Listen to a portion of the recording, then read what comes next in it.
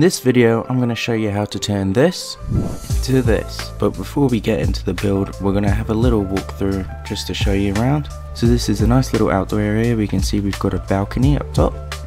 Nice little storage for your wood and lovely chimney design. Not my design, I will link the video in the description for that one. Obviously this is a add-on to these that spawn around the world already.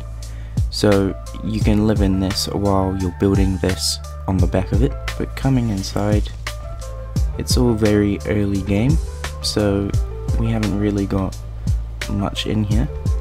But I had to chuck a few of these item stands around just to give it a bit more character. Got a lovely fireplace here. And coming upstairs, you got the bedroom, which is quite big, and you can make a nice little setup here. And we just got another little workbench.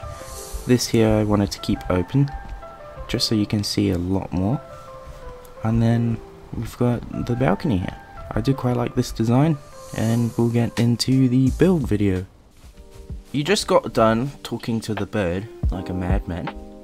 You've made yourself an axe, a hammer, and you've collected some food. And now you're looking for a place to call home. We found ourselves a little shelter, and this one is perfect, so we're gonna work with this. So now you get your workbench, place it under the roof. This could be too exposed, so you just want to start repairing. Repair what you can. So from here, probably just place a few more roofs to make it safe in case it rains. But now is where the fun begins.